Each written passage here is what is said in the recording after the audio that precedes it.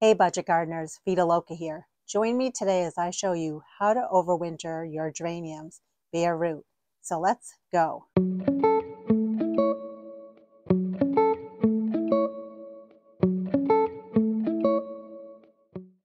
In this video, I'll be talking about how to overwinter geraniums, specifically the annual variety for my area here in Zone 5B. They might also be an annual in your area. There are perennial geraniums out there, and I'll pop up on the screen the perennial geraniums. Those are what we are not talking about today. The two types of geraniums that I'm talking about today are either zonal geraniums or regal geraniums, which are also known as Martha Washington geraniums.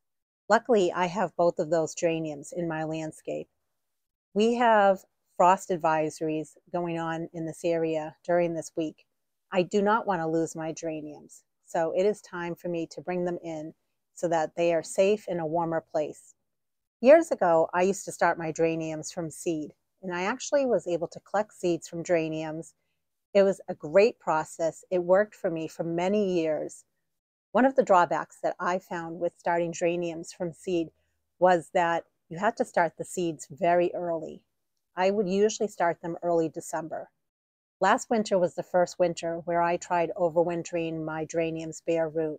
What I really liked about that process was I didn't need to do anything with my geraniums except for check them during the winter months just to make sure they weren't drying out too much. Each month I checked them, and if the roots seemed too dry, I just gave the roots a little spritz of water. Otherwise, I didn't do anything else to the geraniums until March. What I did during the month of March was I brought up my bare root geraniums from my basement. I checked them over. I removed any rotted pieces. And then I planted those geraniums into potting mix. Very quickly, under my grow lights indoors, the geraniums just took off. And what was great was the geraniums were blooming well before it was time to bring them outside, which in my zone is during Memorial Day weekend. It's my feeling that when you start plants from bare root, like I did with the geraniums, each year the plant is going to get bigger and bigger. So when you start a plant from seed, the geraniums will be pretty small each year, but when you take them from a bare root and you plant them and you just keep doing this process year after year, I feel that the likelihood of getting a bigger plant each year increases. So today what I'm going to be using is I have some gloves that I'll wear. We're going to be digging up the geraniums together. And I have hand pruners, and that is just to cut off any blossoms or any leaves that have gone by. I have a hand rake just to take off some of the soil from the roots on the geranium. A hand shovel just to dig up the geraniums. And then I'm using small paper bags. This is what I used last year to store my geraniums. You can also use large paper bags that you can find typically at a grocery store, or you can even use a cardboard box. So what we'll do together next is just dig up a couple of the geraniums that I have in my landscape. I have a total of about a dozen in my yard, but I figured we can do a couple of those together. Other than propagating geraniums from seed, there are other ways of propagating your geranium. You can take cuttings of them. I've tried that method before, and it works. The only thing is when you're taking cuttings from a plant, then you have to keep them under grow lights or in a very sunny window and tend to them all winter long. And another thing you can do with your geraniums is you can take the whole entire potted plant and bring those indoors and treat the geraniums as a house plant. And if you don't want to bring in bugs, then you can take the geranium out of the pot, clean off the roots, put fresh soil in, a new pot, and then bring the potted geranium in.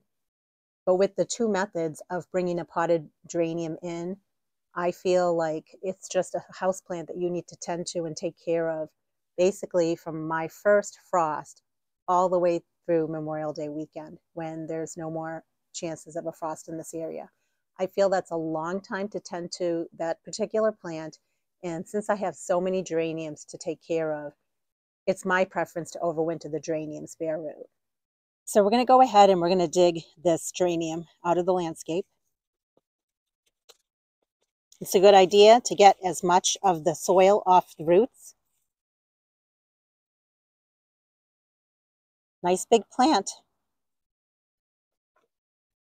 Here's another geranium. Let's get that out of the ground. Again, we want to get as much of the soil off of the roots.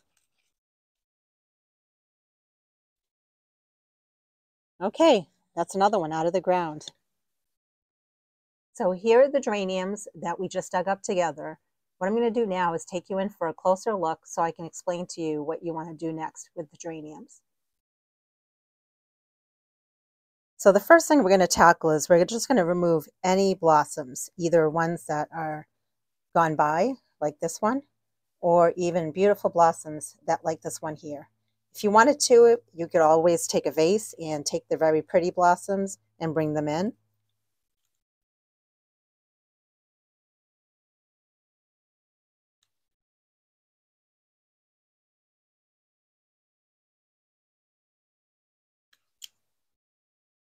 We have a bud here. We're also going to remove that. And you just want to follow the stalk all the way down to the base and cut there.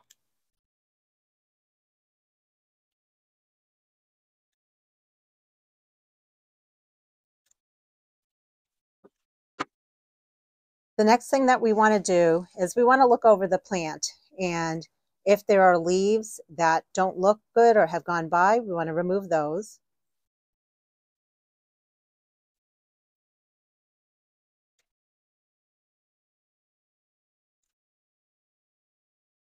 And the final thing that I'm looking for is I'm looking for any pieces that are rotted looking. Anything that's rotted on your plant, you want to remove. I am not seeing anything like that, but if I did, I would definitely be cutting that off right now. What will happen during the winter months with your geranium while it's dormant is all of these leaves will die back on their own naturally when they're ready to die back. And that is perfectly fine. But miraculously, the plant is still going to be alive. The plant might look dead to you, but trust me, I did this process before, and it's wonderful how the plant just survives without any dirt, without any sunlight. The key is you don't want the roots to dry out during the winter months. They have some moisture in them right now. You just don't want them to 100% dry out. So what I'll do now is I'm going to knock off any final dirt that I want to from the roots. I prefer not to wash off the roots. I don't want the plant to have too much moisture on it. I'd rather it naturally lose the dirt as the plant begins to dry. But as long as you get most of the dirt off of here, you should be fine.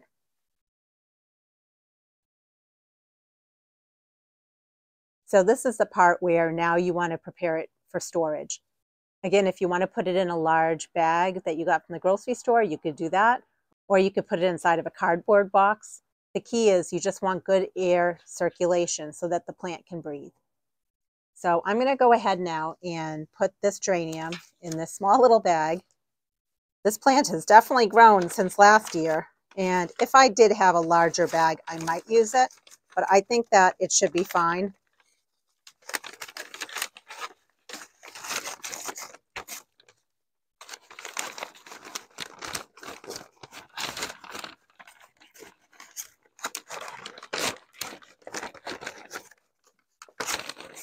You'll notice that I placed the plant upside down inside of the bag. And the reason is I want the roots exposed so that I can check them during the winter, once a month about. And if I notice that they seem extremely dry, I can just give them a little squirt of water. And these leaves, again, will start dying, and that's okay. That's what they're supposed to do.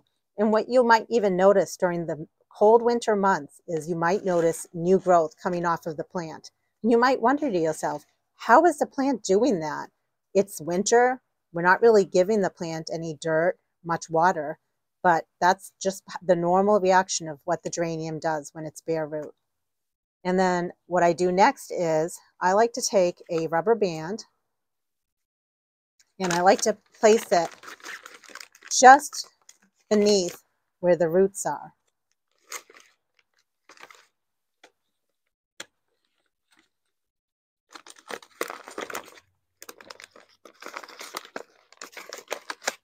The reason I'm doing that is so that when I do spritz a little water on the plant if it needs it, I don't want a ton of water to go down to the main part of the plant. I don't want to cause any rot or anything like that. The key is I'm just trying to give a little bit of water, a little spritz of water to the roots. I will be repeating this process with the rest of the geraniums that I have in my yard. And I've never tried this process with my Martha Washington geranium, but I will be doing the same exact procedure. And I will let you know in the late winter how my geraniums are all doing. I'm going to show you how to take them out of dormancy and how to basically wake them up again. And I will be taking all of these geraniums to my basement where the temperature is cool but not cold. My garage is a little too cold for me to do this. I don't want to put these in the garage because the garage can dip down to about mid-30s during the winter months. That's too cold for these geraniums. The geraniums optimally should be about 45 to 60 degree Fahrenheit. It's a big range, but somewhere in that range. So my basement is the best place for that. And there is an area in the basement where it's not only that cool, but it's also on the darker side. And that's a great place to put these geraniums so that they can rest for the winter months. So at the end of this video, I will pop up the link to the video that I made during the winter months when I took these geraniums out of dormancy, what they look like, and what I did to wake them up to get them to start blooming again. So if you haven't seen that video, please be sure to check it out. How about you? Have you ever done this to your geraniums? Have you ever brought them in during the cold winter months? And what did you do? Did you bring it in as a potted plant or did you do it as a bare root? I want to know your procedure and how it worked for you. So please drop a comment below just to let me know. Until the next video, make it a great day with gardening.